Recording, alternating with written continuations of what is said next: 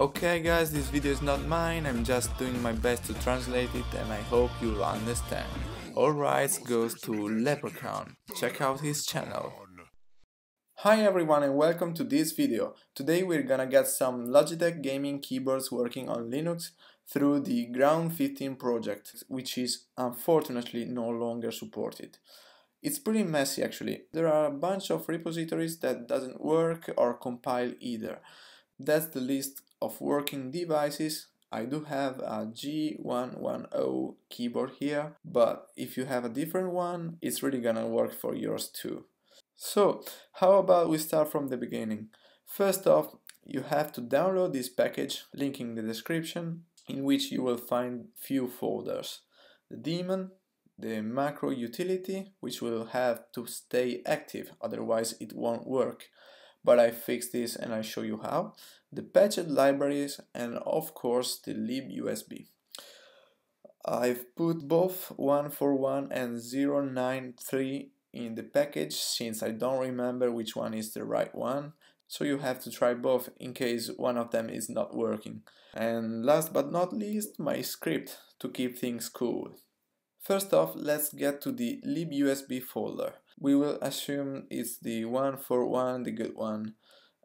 In order to get the libs installed, we need to gain root privileges. So we're gonna type sudo python setup.py install.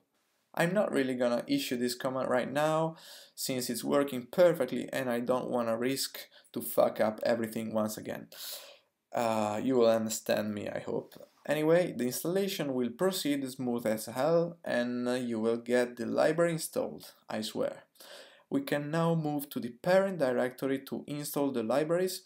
Only thing we'll need to do is type /configure and press return. If everything went fine, you should type make and sudo make install. From now on, we have the patched libraries for the G110. We now need to install the Daemon. As before, we type in /configure and return. And then make and sudo make install. And this will lead you through the installation of Daemon version 193.553 or whatever.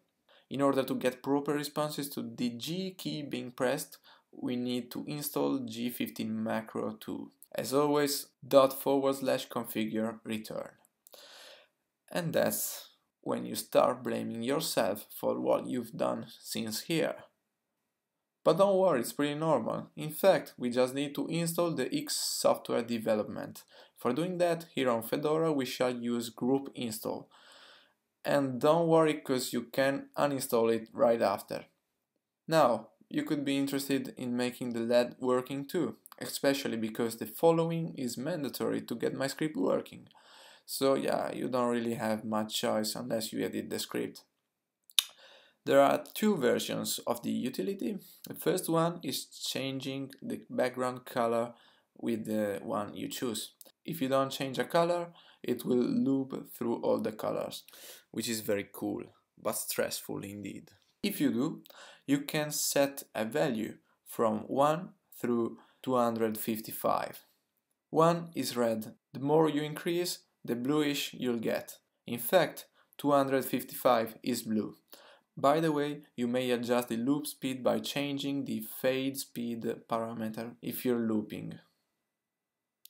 The second one is changing the coloration based upon the CPU load. Nice, huh? But I'm not gonna use it since I'm not interested in this feature. Before we begin, I'll just show you how to manually change the color. The utility is named gcolor, so all you have to do is open up a terminal and execute gcolor and the corresponding color number, of course. Now it's blue and now it's back red. There's a makefile in the folder, and once you choose the script you want, you just have to rename it to match the makefile command, or even better, change the makefile parameter to match the source file.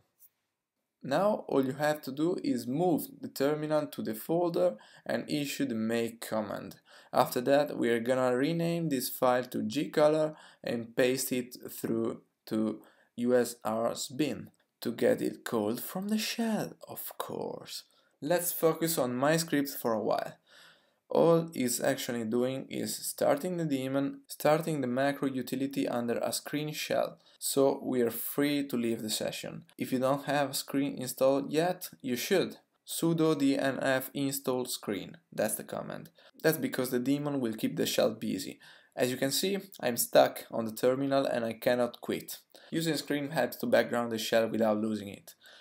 By now, the script gives us a notification that the daemon is started and will blink the LED to celebrate. Well, I didn't like the idea to put root password each time, so I found a quick and dirty workaround someone may won't like. But anyway, we're gonna append these two lines on the bottom of sudoers file. That's to tell the G15 daemon and gcolor executables to run with root privileges without needing to ask for a password. That way we won't need to launch the script as a super user. Now, if you need to stop the G15 daemon, you just need to type sudo G15 daemon -k. We're gonna issue the command right now so we can launch the script from scratch. Let's execute it and ta-da! As you can see, we now have a try icon telling us the processes, IDs and names. Now you surely need to record a macro, and to do so you first have to choose which profile to record on, M1, M2 or M3. Press the memory button, then the key or combination you want to trigger, and then the G macro key. But let's see an example. First off, I resume the screen session. I press N3 on the keyboard, so I press, let's say, the letter N and then G1. So as you can see, now if I press the G1 key, it will get the N key triggered. It's working for a letter, but it will work for combination too, like Ctrl X and so. If I wanted to delete a macro, I'd press the memory key, the macro key, and I'm deleting both. By now, the G key is reverted back to its original key code. But what if I wanted to record Ctrl C macro? As you know, Ctrl C means the terminal should interrupt the process, so we wouldn't be able to capture it. But I figured out a way to do so by pressing each key separately and then merging them into the configuration file. Now that you recorded all of your macro, don't dare closing the daemon yet, because you're gonna lose everything. In fact, we have to commit the changes first. We'll type a G15 macro -h in a new shell. By doing that, the daemon will dump everything to a setting file. Okay, I think we've pretty much done. I hope you will find no particular issues by following this guide, and please don't hesitate to let me know if you need another video on tricky stuff like this. Peace!